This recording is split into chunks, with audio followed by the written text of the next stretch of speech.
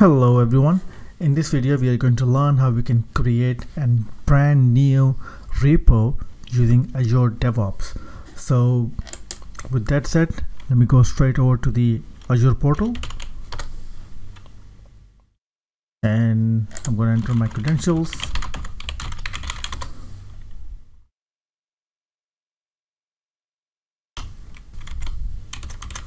My passwords.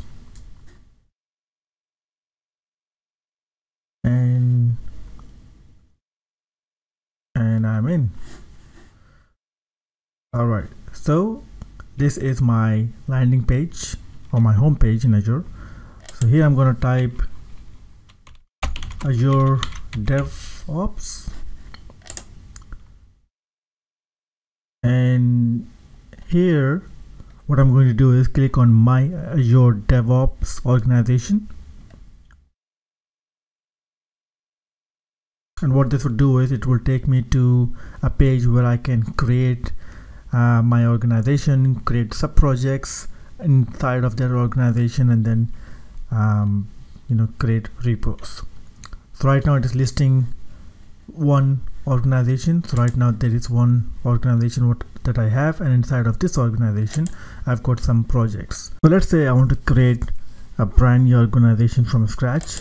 So I'm going to say create new, and I'm just going to say okay, I can tick this one or leave it unticked. I'm just going to say continue, and here I'll have to specify the name of my organization. So I'm going to say the IT videos, let's call that the organization. I'm not sure if it's available or not. Let's find out. Looks like that is available, and it's going to take a moment. And now the organization, as you can see, is created. So on the left hand side it's listing two organizations. So right now I've just created the first one just now, and inside of that I can create projects. So I can choose to keep it private or public. So let's keep it private for now. I'm just going to say project 1, or let's say test project 1, and let's say create project.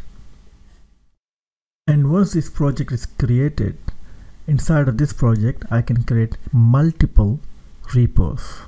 So the way it works is, so let's say we have one big organization, right? Let's call this organization, right? We've got one organization, something we just created now, right? And inside of this organization we have got multiple projects.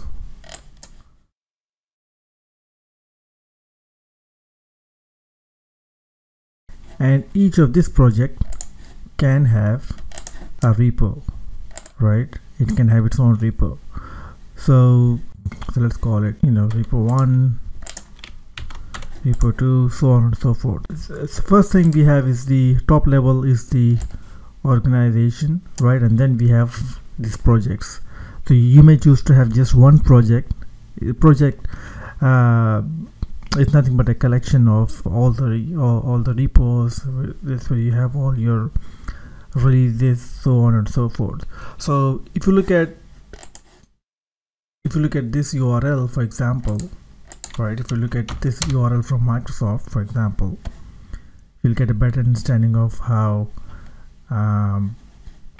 they have structured. So at the top level we have the organization, and then we have the project, and then we have the repos inside of that. So that's how they have structured it. All right, so let's create our first repo. So in my left hand side I can see all these links. I can click on the repo and click on the plus and say new repository, and I can choose to have the repository as Git and just say my test app, and I can say I can initialize it by adding the readme file. And if I'm creating a Visual Studio solution, I can search for Visual Studio and click on the create button, and then it's gonna go ahead and create that repo. So as you can see, this is the structure. So we have the organization, the project, and inside of that we have all the repos as shown in this structure.